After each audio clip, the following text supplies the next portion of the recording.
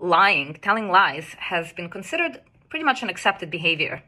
But lying does not serve our highest good. And this is why you should cut it all together or minimize it as much as possible. We could engage in lying for various reasons. One, to control how other people see us, which if we have to lie about who we are, it just indicates that we're not comfortable with who we are deep inside.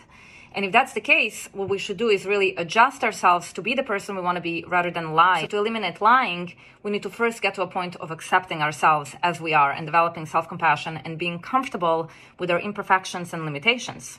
And this is part of spiritual growth. Another reason we are lying is because we want to manipulate and get something that we normally wouldn't get.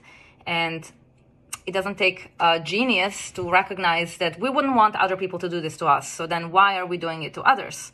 So it's a really good reason to eliminate this behavior. We also lie because we want to fit in, because some opinion that we may hold might not align with the popular worldview. In which case, you can always just say, I don't want to talk about it. It's the same thing when somebody's asking you questions that are too personal and you don't want to answer. You don't have to lie. You can just say, it's not something I'm comfortable discussing, or I'm not interested in exploring this subject. And, it's pretty easy to go around and not to resort to lying. Also, there has been some research done that lying activates stress response in the brain, which is not surprising. If we weave a lot of lies, it's kind of difficult to keep track of all the fabrications that we create. And that will definitely create kind of a more stress and more load on our brain. Maintaining the facade, as we do when we lie, takes valuable vitality and energy away from us that we could otherwise spend on more meaningful pursuits like, meditation and studying philosophy, or doing something useful that will actually help us grow and develop. The extent to which we are out of tune with reality is the extent to which we suffer.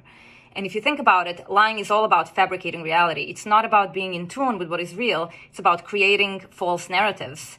And eventually, if we lie enough, we're going to start to lose the sense of who we really are versus who we represent ourselves as. And lying actually creates a split in the psyche. It separates our true selves, which is who we are, how we feel, what our truth is, from the false self, the facade, which is like the avatar that we show to others.